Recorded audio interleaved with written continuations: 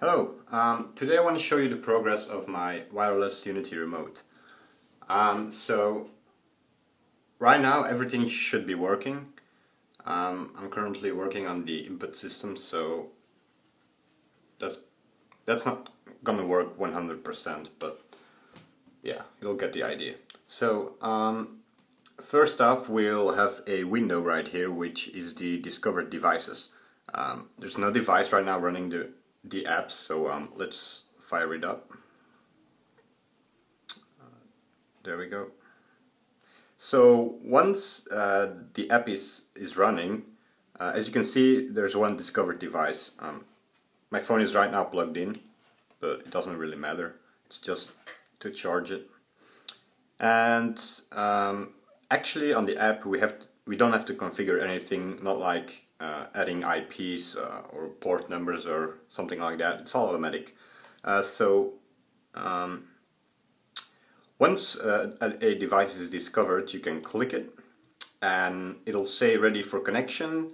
When you press play, a connection with the device will be established, which means that yeah, you don't have anything.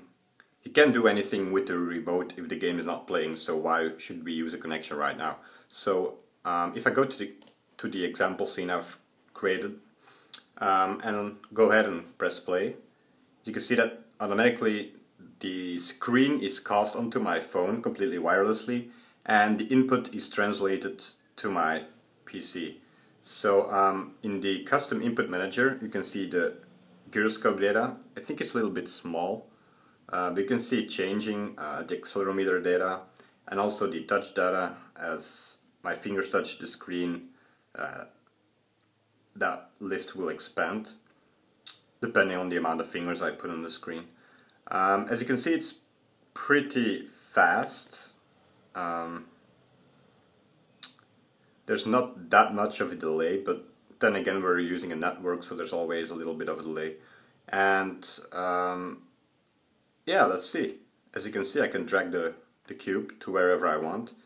The screen itself has a delay, but yeah, using video casting over network really takes up some time.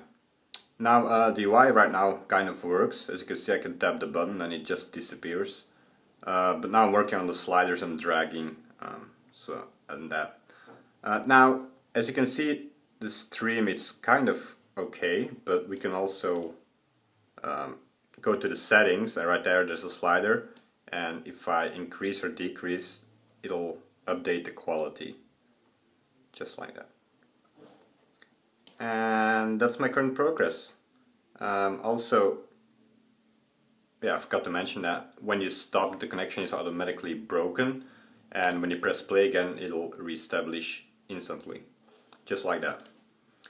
If you want to test another device, you just go to the editor window, choose other device, and you can select which one has the app running, and it's as easy as that. You can also switch between devices on runtime.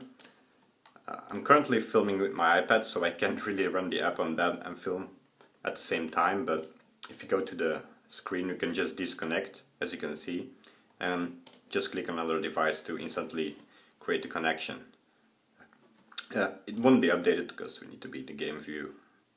But yeah, that's it for now. So if you have any feedback, just let me know.